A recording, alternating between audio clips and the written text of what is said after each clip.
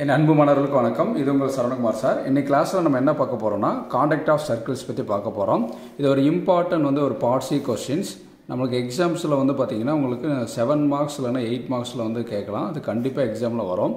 சரிங்களா? இப்போ இதுலேருந்து கொஸ்டினில் என்ன கொடுத்துருப்பாங்கன்னா 2 சர்க்கிள் ஈக்குவேஷன், 2 சர்க்கிள் ஈக்குவேஷன் கொடுத்துருப்பாங்க. நம்ம என்ன ப்ரூஃப் பண்ணணும்னா டச் ஈச்சர்னு ப்ரூஃப் பண்ணணும். அந்த டச் ஈச்சர் அந்த 2 சர்க்கிள் எக்ஸ்டர்னலி டச் ஆகுதா அல்லது இன்டர்னலி டச் ஆகுதான்னு சொல்லி ப்ரூஃப் பண்ணணும். இதுதான் நம்ம ப்ரூஃப் பண்ண வேண்டியது ஒன்று. சரி, இதனுடைய ஒர்க்கிங் ரூல் என்னன்னு சொல்லி பார்க்கலாம். இப்போ ஃபர்ஸ்ட் ஸ்டெப் 1ல் என்ன கண்டுபிடிக்கணும்னா to find C1 and R1. C1 என்ன சென்டர் 1 கண்டுபிடிக்கணும். அடுத்து Rனா ரேடியஸ் 1 கண்டுபிடிக்கணும். இப்போ 2 சர்க்கிள் ஈக்குவேஷன் கொடுத்துருப்பாங்க. அதில் ஃபர்ஸ்ட் சர்க்கிளில் சென்டர் ரேடியஸ் கண்டுபிடிக்க வரும். இப்போ சென்டரோட ஃபார்முலா பார்த்தீங்கன்னா நம்மளுக்கு ஆல்ரெடி தெரியும். சென்டரோட ஃபார்முலா என்னமா -G, -F. இதுதான் சென்டரோட ஃபார்முலா. இப்போ ரேடியஸோட formula R = G² + F² - C. இதுதான் சென்டரோட ஃபார்முலா. அதே மாதிரி ரேடியஸோட ஃபார்முலா. இப்போ ஃபர்ஸ்ட் ஈக்குவேஷனில் சென்டர் அண்ட் ரேடியஸ் கண்டுபிடிக்கணும். அதான் C1 அண்ட் R1. இப்போ செகண்ட் ஈக்குவேஷன் யூஸ் பண்ணி நம்ம என்ன கண்டுபிடிக்கணும்னா சென்டர் 2, அதாவது அதே மாதிரி ரேடியஸ் 2 கண்டுபிடிக்கணும். இப்போ ரெண்டு ஸ்டெப் முடிச்சதுக்கப்புறம் மூணாவது ஸ்டெப் என்ன அப்படின்னா டு ஃபைண்ட் டிஸ்டன்ஸ், அதாவது டிஸ்டன்ஸ் பிட்வீன் 2 சென்டர்ஸ். ஏன்னா C1 C2 = √(x1 - x2) + y1 - y2). ரெண்டு சென்டருக்கு உண்டான டிஸ்டன்ஸ் கண்டுபிடிக்கணும். சரிங்களா? இப்போ நம்மளுக்கு ஈஸியாக புரியுறதுக்காக பாருங்கள், ஒரு டயக்ராம் போட்டிருக்கேன். இப்போ அது என்னென்னா இது ஃபஸ்ட்டு சர்க்கிளுங்களா, இதனுடைய சென்டர் என்ன C1, இது C1. ஓகேங்களா? அப்போ ஃபஸ்ட்டு சர்க்கிளுக்கு சென்டர் கண்டுபிடிக்கும். அதே மாதிரி இங்கேருந்து இது வரைக்கும் இது என்ன ரேடியஸ்னு எடுத்துக்கலாமா, இது R1. அப்போ ஃபஸ்ட்டு சர்க்கிளுக்கு சென்டர் 1 கண்டுபிடிக்கணும், ரேடியஸ்னு கண்டுபிடிக்கணும். அதே மாதிரி இந்த இடத்துல எடுத்துக்கிட்டா இது செகண்ட் சர்க்கிள். அப்போ C2 இதுதான் இதனுடைய சென்டர். அப்போ இதிலிருந்து இது வரைக்கும் உண்டானது என்ன ரேடியஸ், அப்போ R2. சரிங்களா? இப்போ நம்ம என்ன கண்டுபிடிக்கணும்னா அந்த C1 C2ங்கிறது தேர்ட் ஸ்டெப் பாருங்களேன். C1 C2ங்கிறதுனா distance between 2 centres. அப்போ டிஸ்டன்ஸோட ஃபார்முலா என்ன, √(x1 - x2) + y1 - y2). அப்போ C1 C2க்கு நம்ம டிஸ்டன்ஸ் கண்டுபிடிக்கணும். அந்த டிஸ்டன்ஸ் கண்டுபிடிக்கக்கூடிய ஆன்சரும் C1 C2க்கு கண்டுபிடிக்கிற டிஸ்டன்ஸோட ஆன்சரும் இந்த ரேடியஸ் இருக்குது பார்த்தீங்களா, ஃபர்ஸ்ட் சர்க்கிளோடைய ரேடியஸும் செகண்ட் சர்க்கிளோடைய ரேடியஸும் ரெண்டையும் ஆட் பண்ணி வரக்கூடிய ஆன்சரும் ஈக்குவலாக இருந்ததுன்னா இந்த சர்க்கிள் எங்கே டச் ஆகும்னா எக்ஸ்டர்னலி டச் ஆகும். இந்த படத்தை பாருங்களேன், சர்க்கிள் வெளியே தானே டச் ஆயிருக்கு பாருங்கள். இது ஃபர்ஸ்ட் சர்க்கிள், இது என்ன செகண்ட் சர்க்கிள். இந்த டச் பண்ணுறது எங்கே டச் ஆயிருக்கு, எக்ஸ்டர்னலின்னு என்ன வெளியே டச் ஆயிருக்கு, வெளிப்புறமாக இது டச் ஆயிருக்கு. சரிங்களா? இப்போ வெளிப்புறமாக டச் ஆயிருக்குன்னு ப்ரூஃப் பண்ணுறதுக்கு என்ன பண்ணணும், இந்த C1 C2 2 சென்டருடைய டிஸ்டன்ஸ் கண்டுபிடிக்கணும். அதனுடைய ஆன்சரும் அந்த ரேடியஸ் 1ஓட ஆன்சரும் ரேடியஸ் 2ஓட ஆன்சரும் ரெண்டையும் ஆட் பண்ணால் தான் நம்மளுக்கு என்ன வரும், இந்த டிஸ்டன்ஸ் வரும். ரெண்டு ஈக்குவலாக இருந்ததுன்னா அந்த சர்க்கிள் எங்கே டச் ஆகும், எக்ஸ்டர்னலி டச் ஆகும். சரிங்களா?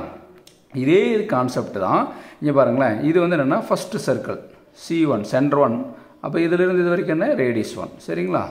அதே மாதிரி இது என்னென்னா இது செகண்ட் சர்க்கிளா, அப்போ இது C2 எடுக்கலாங்களா. இது என்னென்னா அதே மாதிரி R2 சென்டர் 2, இது என்ன ரேடியஸ் 2.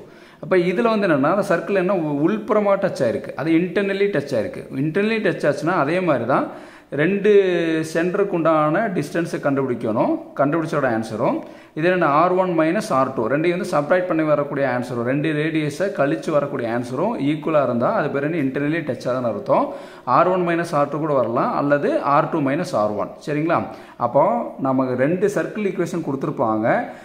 சர்க்கிள் வெளியே டச் ஆகுதா உள்ள டச் ஆகுதான்னு கேட்டாங்கன்னா வெளிப்புறமாக டச் ஆகும்போது ரெண்டு ரேடியஸை ஆட் பண்ணி வரக்கூடிய ஆன்சரும் டிஸ்டன்ஸ் பிட்வீன் 2 சென்டர்ஸோட ஆன்சரும் ஈக்குவலாக இருந்ததுன்னா அது வெளிப்புறமாக டச் ஆகுது. சப்ராக்ட் பண்ணி வரக்கூடிய ஆன்சர் ரெண்டு ரேடியஸை கழிச்சு வரக்கூடிய ஆன்சரும் டிஸ்டன்ஸோடைய ஆன்சர் ரெண்டு சென்டரோட டிஸ்டன்ஸோட ஆன்சர் ஈக்குவலாக இருந்தால் அது இன்டர்னலி டச் ஆகும். சரிங்களா? அப்புறம் 8 மார்க்ஸ் கொஸ்டினில் கேட்கும்போது என்ன பண்ணுவாங்கன்னா அடிஷனலாக இன்னொரு பாயிண்ட்ஸ் கேட்பாங்க. என்னன்னா இப்போ எக்ஸ்டர்னலி டச் ஆயிடுச்சு, ஓகே. இப்போ இதனுடைய பாயிண்ட் ஆஃப் கான்டாக்ட் கேட்பாங்க. பாயிண்ட் ஆஃப் கான்டாக்ட்னா பாருங்களேன், இந்த டச் ஆகிற இடத்துல ஒரு டேஞ்சன்ட் வரைக்கிறேன். சரிங்களா? இங்கே இதுதான் பாயிண்ட் ஆஃப் கான்டாக்ட். இந்த இடம் தான் என்ன பாயிண்ட் ஆஃப் கான்டாக்ட். அதை Pன்னு வச்சுக்கலாம். இப்போ பாயிண்ட் ஆஃப் கான்டாக்ட் என்ன இருக்குன்னா சர்க்கிள் வெளிப்புறமாக டச் ஆச்சுன்னா பாயிண்ட் ஆஃப் கான்டாக்ட் உள்புறமாக டச் ஆகும் பாருங்கள், இன்டர்னலி. அதான் பாயிண்ட் ஆஃப் கான்டாக்ட் இன்டர்னலி. சரிங்களா? இதோடைய ஃபார்முலா எப்படி ஈஸியாக ஆகிக்கலாம்னு பாருங்களேன். இது என்னென்னா இங்கே பாருங்கள், கீழே டினாமினேட்டரில் m+n கொடுத்துருங்க. அதே மாதிரி இங்கேயும் என்னென்னா m+n கொடுத்துருங்க. டினாமினேட்டர் மாறாது, m+n. அதே மாதிரி நியூமரேட்டரில் m ப்ளஸ் கொஞ்சம் தள்ளி n கொடுங்க. அதே மாதிரி இங்கே m கொஞ்சம் தள்ளிட்டு ப்ளஸ் n கொடுங்க. இந்த இடத்துல x2 இங்கே x1 கொடுங்க. இங்கே y2 இங்கே y1 கொடுங்க. இது இதனுடைய ஃபார்முலா. இன்னொரு தடவை நான் எழுதி காமிக்கிறேன். அதோட ஃபார்முலா என்னன்னு கேட்டிங்கன்னா பாருங்கள், m ப்ளஸ் என், இங்கே எம் தள்ளி ப்ளஸ் என் கொடுத்துங்க. இங்கே என்ன கொடுக்கணும், x2, இங்கே வந்து x1. மனப்பாடம் பண்ணாமல் இருக்கிறதுக்காக அதை சொல்லிகிட்டு இருக்கேன்ப்பா.